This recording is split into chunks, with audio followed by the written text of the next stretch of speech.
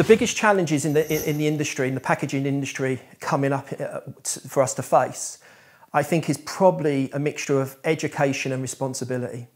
Education to educate consumers, brands, industry in general about the materials that we're wasting, the single-use aspect, the throwaway culture that we have. And then secondly, I think responsibility. Responsibility for consumers, brands, manufacturers and the whole industry and governments as well to look at this problem and reduce the waste that we're consuming. I think one of the biggest challenges that we have with circular packaging at the moment is how to make consumers aware, especially the group that that doesn't really care.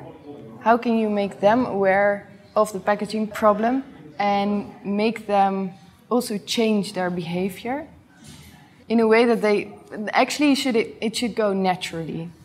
Main challenges are that governments have to take action in regulations, that industry have to take responsibility also for end of use, end of life, and we also as a consumer we have to play our part. We have to make sure our plastic gets into the plastic bin and not ends up in the nature. The biggest challenge for the packaging industry is that everybody has to work together in a circular supply chain and even connecting different chains together. So people have to work together more in groups and don't just push as many products as they can in the market, but they have to make flows happening, circular flows.